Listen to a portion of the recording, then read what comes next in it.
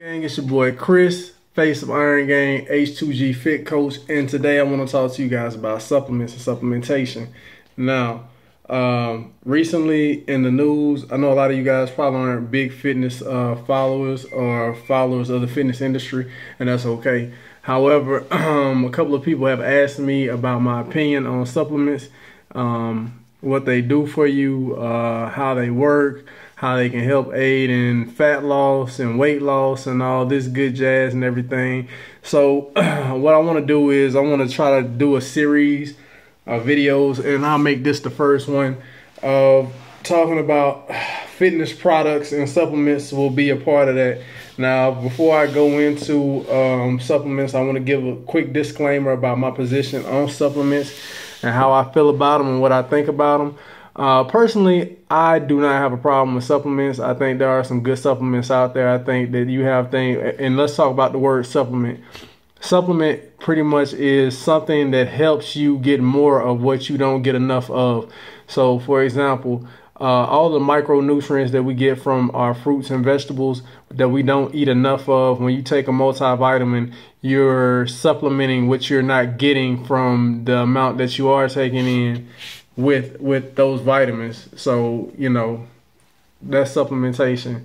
Some people might argue that protein shakes and powders are meal replacements, whatever, you know, that's supplementation, because everybody doesn't have time to eat regular amounts of protein, or there are a lot of amounts of protein during the day. So a quick fix is a protein shake, which is a supplement. Those things, in my opinion, are fine. I don't think there's nothing wrong with them. I think they work. I think they do people good. I think they help with your immune system. They help with the vitality of the body, and they help your energy levels and all that good jazz. So pre-workout, that's another supplement that I support. I know a lot of people are on the fence with it. You can get codependent on pre-workout, much like how a lot of people get codependent on caffeine, strictly because pre-workout is full of caffeine. I mean, there's other supplements in it. There's other properties in it that give you added benefits of working out, training, or whatever. But truthfully, personally, I support it. I like it. I use it because of the caffeine effect in it. It gives me energy to go in the gym, especially when I don't have the energy to go. I don't live a sedentary lifestyle. I'm in the Navy. I'm on the go all the time. And by the end of the day, to be honest with you, I'm very tired and ran down, and I need that extra boost. So I do take pre-workout. Sometimes I cycle off the pre-workout and I supplement with coffee.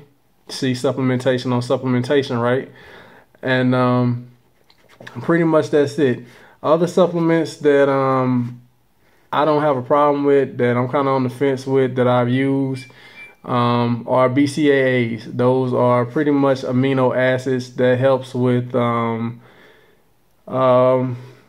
protein synthesis. So your muscles need protein in order to grow, you know. So you tear your muscles in order to repair. Then they take the protein, they take whatever it is from the protein. I'm not a scientific guy. I just understand the basics of it. And pretty much the amount of protein that you eat per day, you're not getting enough going into your muscles for repair. Or I won't say you're not getting enough. You're not using all the protein that you take in to repair the muscle in your body. So what BCAAs do is they supplement for the loss of protein that you're not able to take in based on your daily intake of protein. So you're pretty much getting more protein synthesis out of BCAAs in order to produce muscle growth. So that's my quick disclaimer on supplements. Those are the supplements that I have no problem with. I have no problem with protein powders. I have no problem with pre-workouts. I have no issues with BCAAs, and I have no issues with vitamins and other vitamin-like properties. I'm talking about your vitamin D, C's, calcium, biotin, all that good stuff. I have no problem with those things. So before I go into a little rant on supplements, real quick, for those of you who are not into the fitness or haven't been keeping up with the fitness news in the fitness industry, there were a couple of supplement companies who got raided. One by the FDA and another by the DEA, of all people, as a matter of fact. One company called Blackstone Labs. They were known for producing testosterone, TRT, testosterone replacement treatment supplements, pretty much anabolic steroids. They were busted, I guess, years ago. Since then, they've cleaned up their act, and they have been flying the straight and narrow. Well, now recently, I guess there's a product that some companies are putting inside of their pre-workouts, I think called DMAA. I'm not really particular with the exacts on that and what it is and how it works. But they were using it as an ingredient in their pre-workout, and I guess the FDA, federal government, whoever regulates these things, said that that's a no-no, and no companies are allowed to keep them in there or to use them in their ingredient base. So they got slapped on the wrist for that this week or last week, I can't remember. Stand by.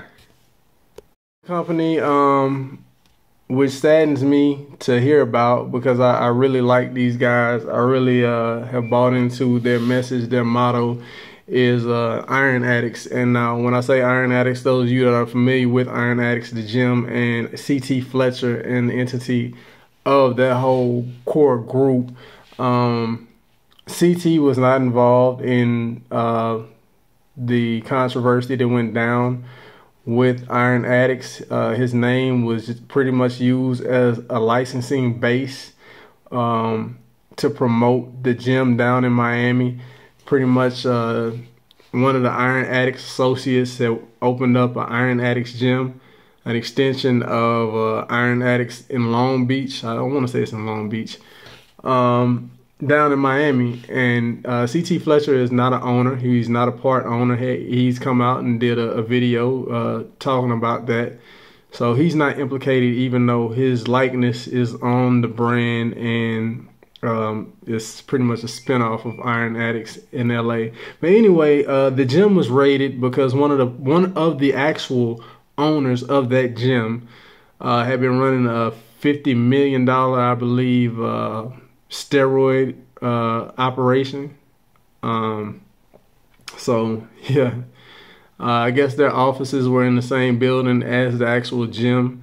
One of the part owners is an associate of Iron Addicts, the original Iron Addicts, which created the original gym in Los Angeles County. I'll just say Los Angeles County. Like, I want to say it's in Long Beach. I'm not quite sure. I think it's in Long Beach. I do plan to take a trip up there and bang it out in CT's gym.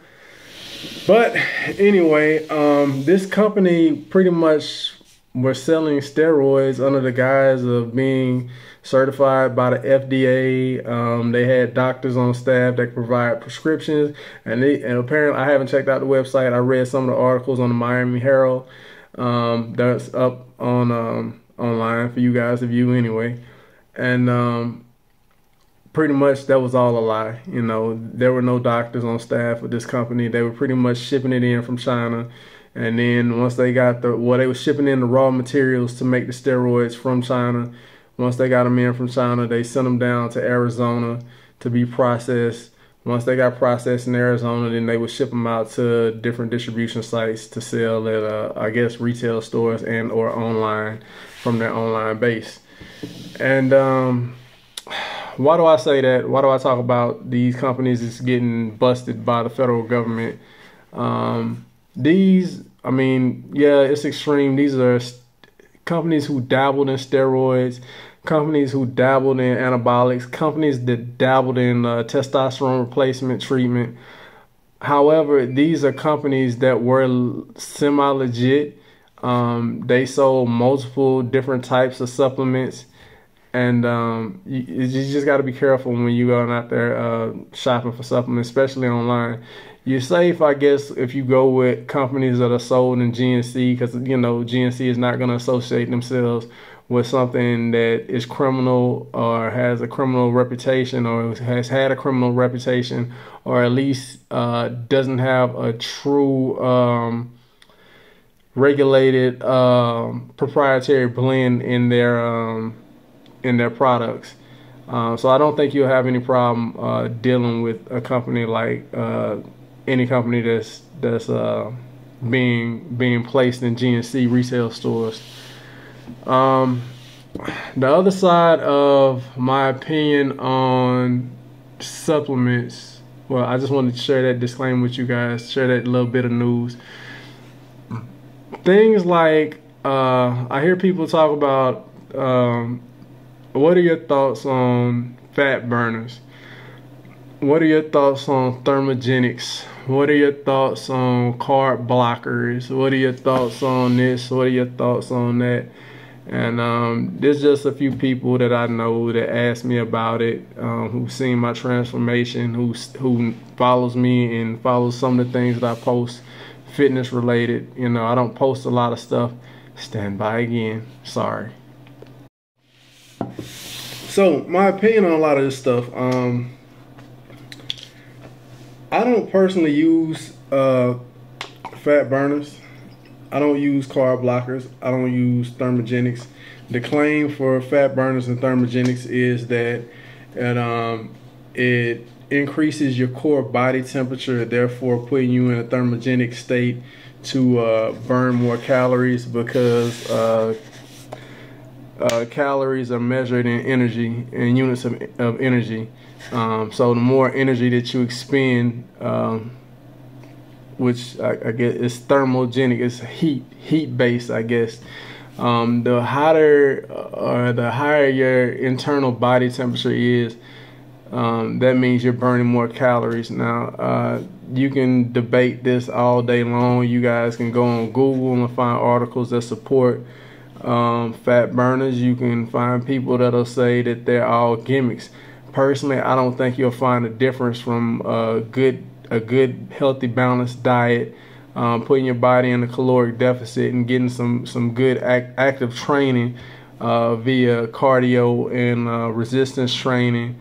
I don't think you'll find a difference by comparison to just eating healthy, training, or just popping the fat burners and thermogenics in training. I think you'll lose the same amount of body fat. I think you'll lose the same amount of inches. Either way, in my opinion, I think it's a placebo. I think you get the placebo effect.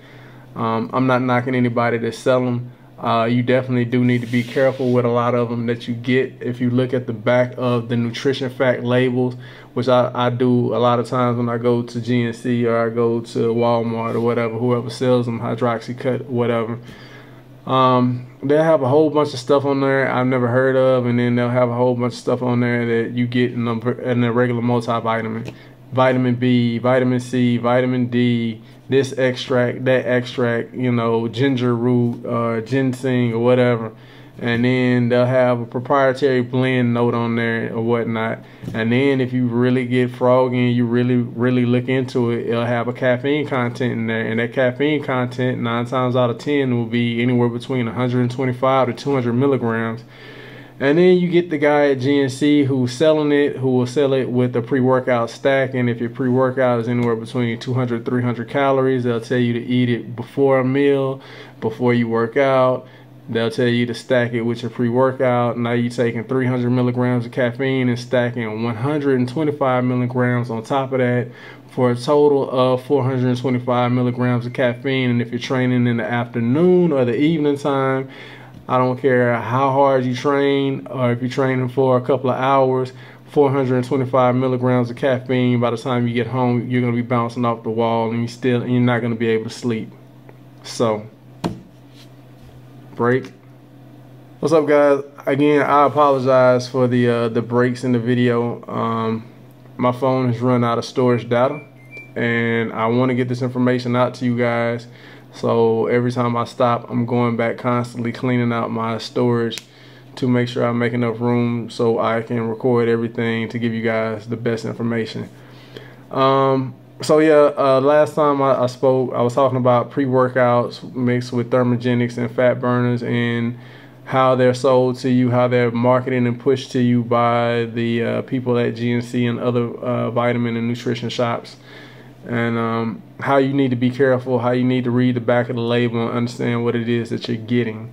As far as carb blockers and all this other good jazz, why would you want to block carbs? You need carbs for energy. You just got to be smart about how you're eating them and how much of them that you're taking in and what you're taking in. You don't want to take any carbs that don't offer any kind of nutritional value. What I mean is that don't give you any micronutrients, as well as the caloric base for your energy level with the macronutrients.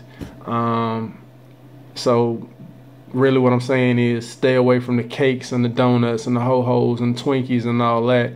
Pick up a sweet potato, pick up whole grain rice, pick up whole grain anything, oatmeal, things of that nature. Those carbs are okay. You get more nutritional value out of that. So carb blockers, not a fan of. Fat burners, thermogenics, not a fan of. Only thing that works outside of the things that I talked about with protein, pre-workout, intra-workout with BCAAs and vitamins are pretty much the stuff that is illegal on the market. And like I said, those things work, but they're illegal on the market. And I'm talking about anabolic steroids, TRTs, pro hormones, things of that nature. They work. They will help you burn fat. They will help you build muscle, but there's risk involved, not only because they're illegal, but they alter your hormonal balance. And anybody that knows anything about the body, your hormones are something that you definitely don't want to play with. So this has been a great video. I enjoyed talking to you guys. If you like this video, please hit the like button, leave a comment down below, share with your friends, and until next time, Iron Gang for life, Iron Gang out. I'll see you guys in the gym. Good night.